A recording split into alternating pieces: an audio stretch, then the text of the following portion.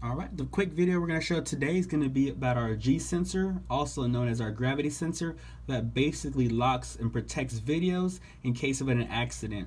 So if that G sensor was activated, then of course that video will be currently locked, and any continuous recording will not record over that footage.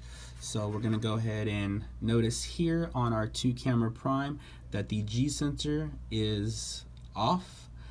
You can tell by the little diagram right next to it. So let's go ahead and show you some different options and what our recommendation is. So first thing we want to do is go to your menu button. Then we are going to go to video setup, all the way till you see G sensor. Once again, you notice it was off from the earlier symbol.